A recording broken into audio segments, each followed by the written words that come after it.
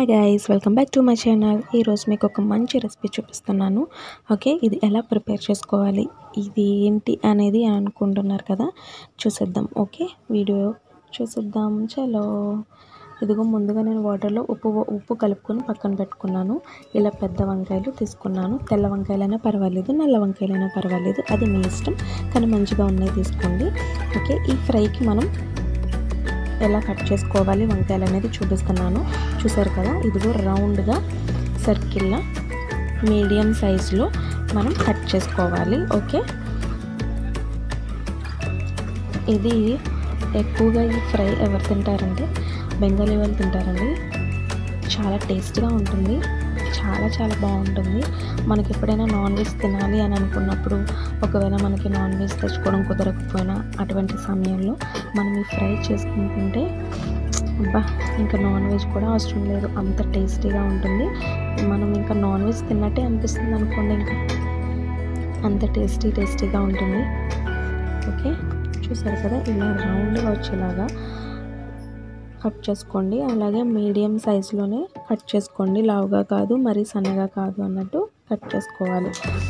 ఈ వాటర్ అనేది నేను ఎందుకు పెట్టాను అని అనుకుంటారు కొంతమంది, ఉప్పు వాటర్ ఎందుకు కలిపింది అనేసి. చూసారు కదా, ఉప్పు వాటర్లోనే నేను ఈ వంకాయలు అనేవి వేసాను. ఎందుకంటే మన ఈ వంకాయలు అనేవి మనం కట్ చేసుకుని వండుకునే టైంకి బ్లాక్ కలర్లో షేడ్ అయిపోతాయి, కాబట్టి ఆ కలర్ రాకుండా మనం ఆ ఉప్పు వాటర్లో వేస్తే కలర్ అనేది నార్మల్ కలర్లోనే ఉంటుంది. ఓకే, మీకు క్లియర్ కట్గా చూపిస్తున్నాను, మీకు తెలియడం కోసం వంకాయలు అనేవి ఎలా కోసుకోవాలి ఏంటని.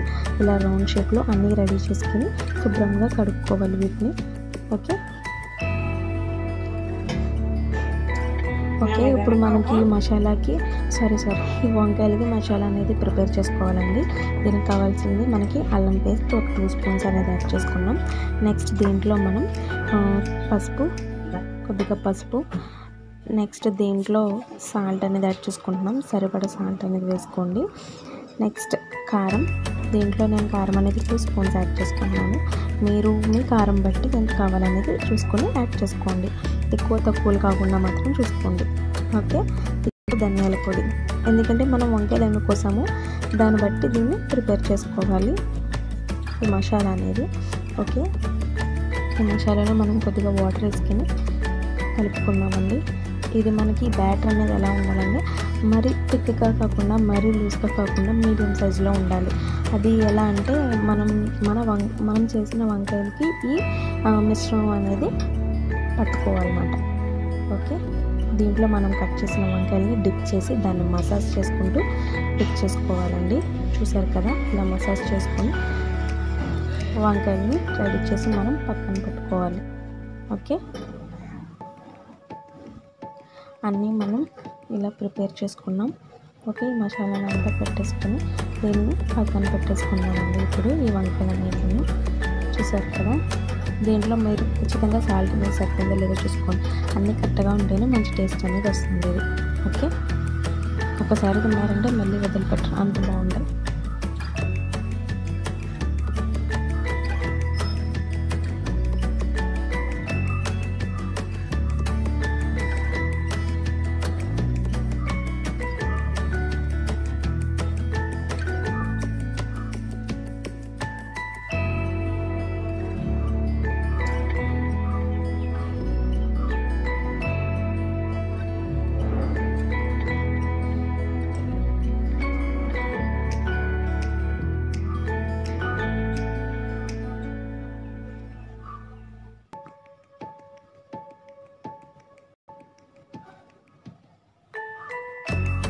చూసారు కదా, ఇలా రెడీ చేసి ప్లేట్లో పెట్టుకున్నాం. మనం ఇప్పుడు దీన్ని ఫ్రై చేసుకుందామండి.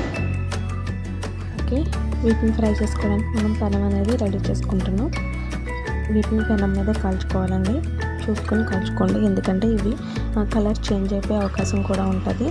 ఓకే, ఇలా ఆయిల్ అనేది అప్లై చేసి ప్యాన్ మీద ఆయిల్ వేసాక వీటిని మనం ఇలా పెట్టుకొని ఫ్రై చేసుకోవాలండి.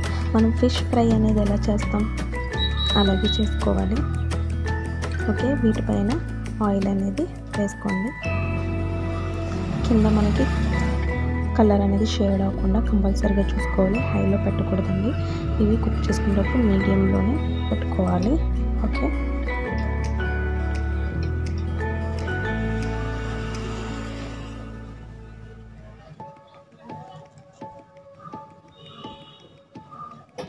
మరలా వాటిపైన ఆయిల్ అనేది అప్లై చేసుకోవాలి.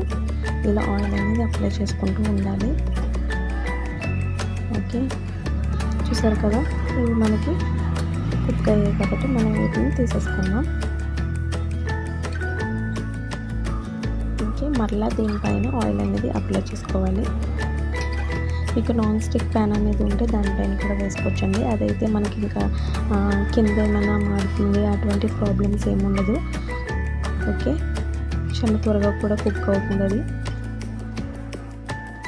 మీకు ఫ్రై చేస్తుంటే అరోమాటిక్ స్మెల్ అనేది ఎలా వస్తుందంటే సేమ్ మనం ఫిష్ ఫ్రై అనేది చేస్తే ఆ స్మెల్ ఎలా వస్తుందో సేమ్ అదే స్మెల్ వస్తుందండి.